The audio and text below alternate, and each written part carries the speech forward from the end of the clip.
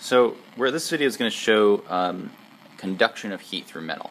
So we have our Bunsen burner going here, and here what we have is a metal thing in the middle, which we're going to put the flame under, and it should heat this up and spread through these 5 ends. We have a match head on the end of each one, so when it gets hot enough it should ignite.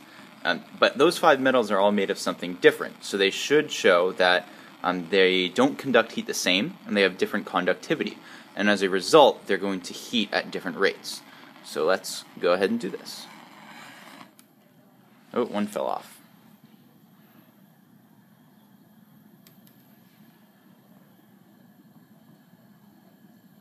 So now, all we really do is wait. The molecules in the center of the metal web are going to be heating up and undergoing elastic collisions with the atoms in the other 5 metals.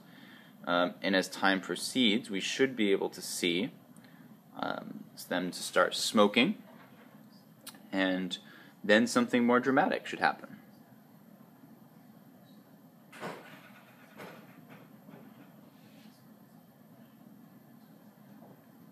These are, for the most part, mostly elastic collisions that are happening. So energy is being conserved, momentum is being conserved, and that's really at the heart of what conduction actually is.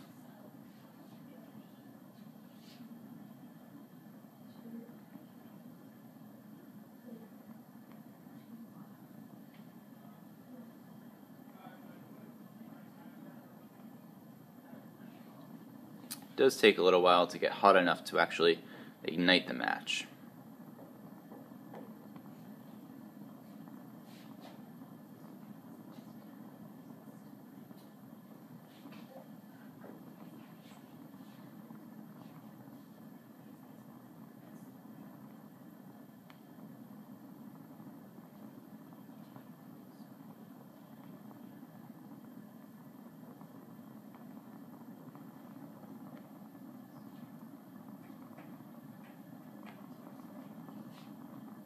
Here we go.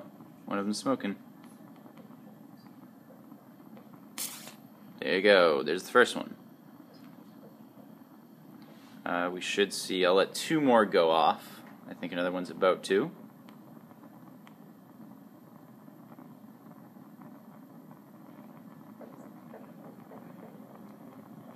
Let's see.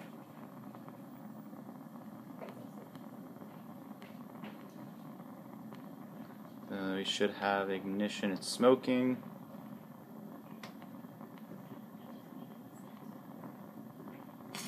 And there's the second one. We'll wait for 1 more to go and call it a day.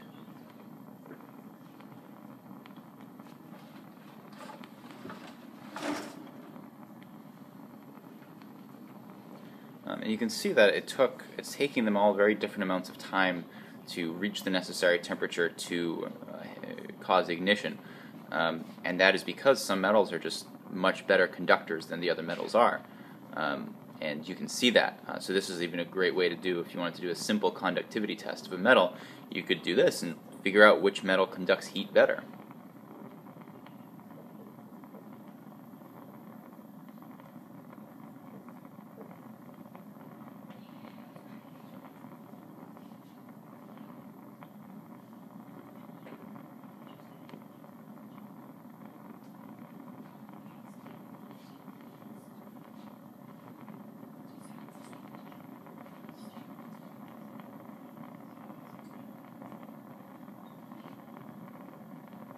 I think one of them's smoking, so pretty soon we should get another one to light on fire. See, this is the good stuff in physics, and the fun stuff.